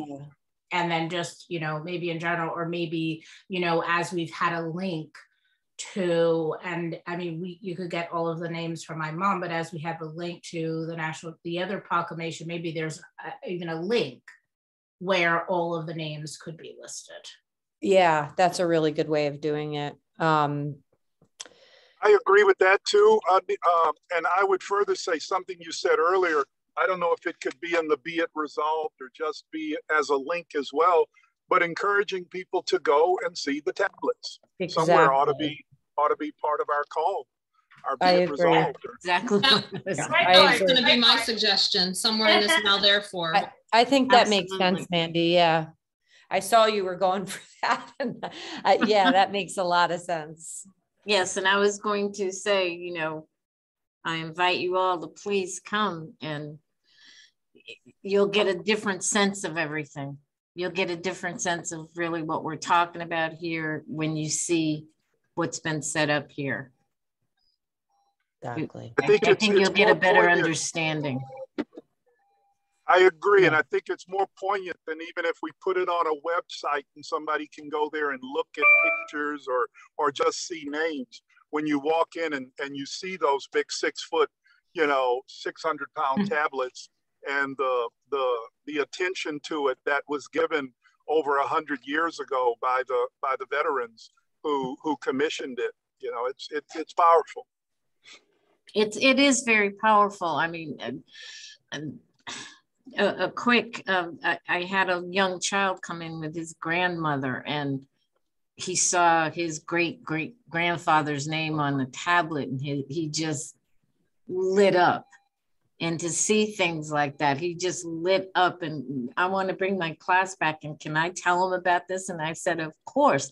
That's the type of what that brings out. That's why I love doing it. And, it's just, if I see the look on the face is amazing.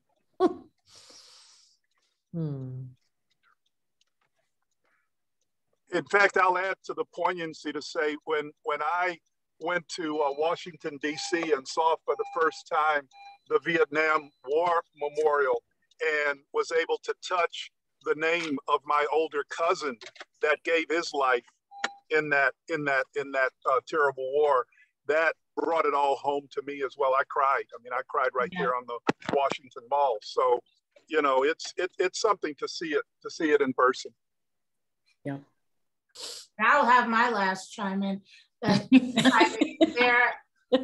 that they also allow us to take what they represent, which is not just like a war monument, which I understand they are, but really taking just that grit and that perseverance and innovation, and how, these stories can automatically have life-changing impacts for just so many youth, whether they're connected to these folks or not.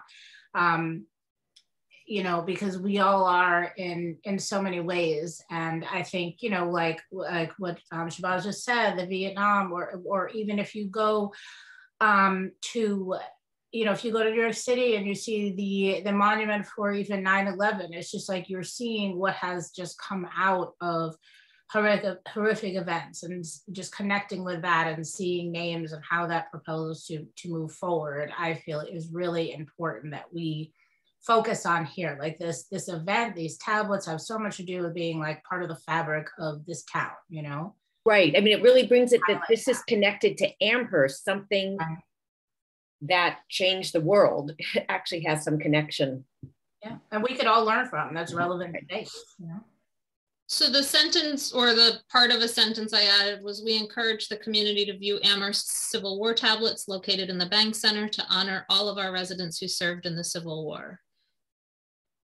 Only caution is we need to make sure that if they get moved, when they have a permanent place, obviously this will be updated. Right. Absolutely. Maybe say at their temporary location. Yeah, this is no, it's the 2022 proclamation. So right. It's only good for a year. Well, that's true. And this year they will not be moved. They will not be moved in 2022. No. I'm pretty sure. That's a safe bet. All right. Well, this looks great. I'm looking at the time and I'm sensitive to Athena also being here and maybe having to move on, and our community sponsors.